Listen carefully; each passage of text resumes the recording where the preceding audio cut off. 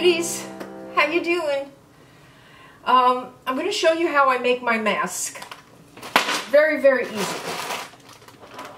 There's no elastic, there's no sewing, there's no pinning, nothing. So,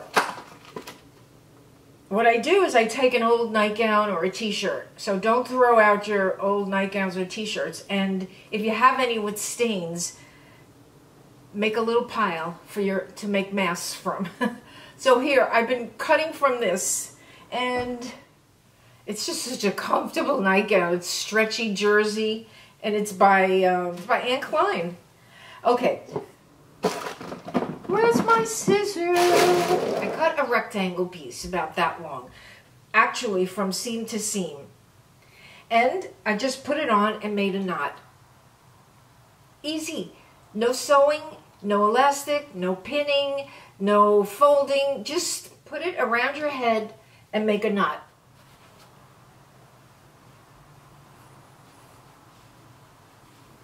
And the knot goes in the back, and I just put it over my ponytail. If it slides, then you put a clip on your hair and put it over the clip. Alright, so now you're safe to go in any store. It's not an N95, but you are allowed in the store with this. Now, the problem is that it's a little hard to breathe. It's just too close to my lips and my nose. Okay, so I said, I'm going to find something in the dollar store that has holes, like a strainer, but not metal, but something rubbery. So because I already filmed this part, I already cut it. So it was right here. I'll show you another picture. This is the silicone sink strainer. And it's red, and the whole thing looked like this. It was all around, and that's it. And then I just cut it, because when I put it on, it still was suffocating my nose. It was hurting it. Here, it didn't fit. So when I cut it, I cut off the whole wide part there. Look at that. That goes over the nose and the mouth, and I could breathe better. And I could move my lips without my lipstick coming off like that. See? Yeah, so I needed something that wouldn't take the lipstick off of me. I also purchased this. This came on here. It's called a hair donut. And in the beauty community, we have all been using this to clean brushes. After you put some on and you swipe it, and so this is good to have in your vanity, so you could clean your brushes. So I tried to do it, and then I said, well, it's not really doing it because it's still pressing against my lips. I cut down to here and around there, and this is what it looked like when I was done. And this fits perfect. Perfect. Okay, before it was like this. That's too high. And here, it was still crushing my nose. But I knew I was onto something, because this is what I was looking for. Something that had shape and was soft against my face. Something that could keep the mask away from my lips.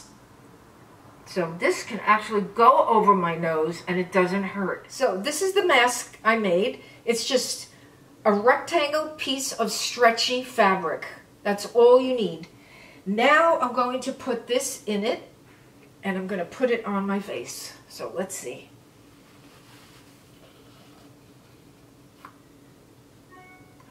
Perfect. Yay. I could breathe, I could talk. You could trim this part too if you want. You could trim it so you just have this right in front. And this is good for the regular blue surgical masks too. You could put this inside it also. So I'm so happy I figured out the solution. I was like determined. I wasn't going home yesterday after I had to run an errand, an important errand.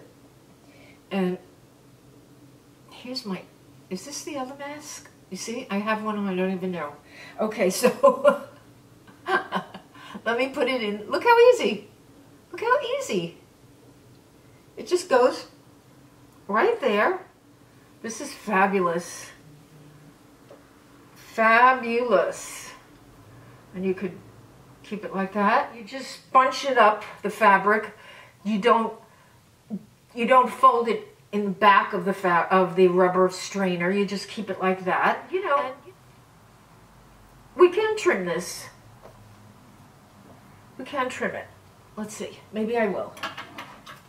Let's see. I'll just go a little less width around the mesh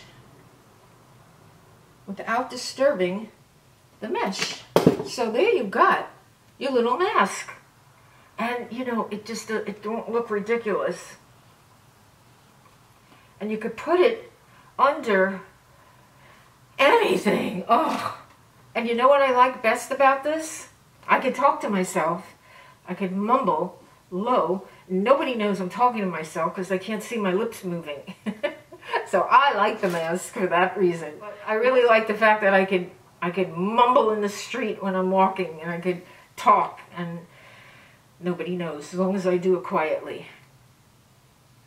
So there it is. Doesn't look bad. Now, this goes without saying that this is not going to be that comfortable in the summer, but, you know, we'll do what we have to do. Now, my daughter gave me these coffee filters. What we're trying to do is make some distance with a shape that will keep it protruding. I don't think this is going to keep anything protruding. Could help. This is what I want to see. Ooh, she gave me 2. Yes, thank you. Oh, and it's got the metal here. That's good. Okay, let's try it. I'm going to put the mask and then put this right here. Right over my nose. They also sell, which I'll put a link below, it's a clip, not a clip, but like a plastic connector for these 2 things, so they don't have to hang on your ears, so they could just like wrap around your head. Or you can put a piece of elastic on the loops, so you're not tugging at your ears. I would say for the homemade mask of fabric, so it doesn't lay on your mouth, on your lipstick. That's really basically the problem. I mean, if you're wearing lipstick, of course you don't have to, but I like to wear lipstick.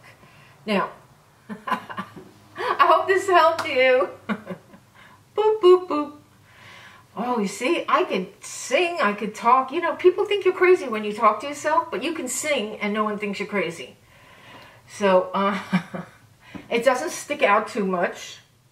But then again, we're not going for good looks here. Look, even 2 layers,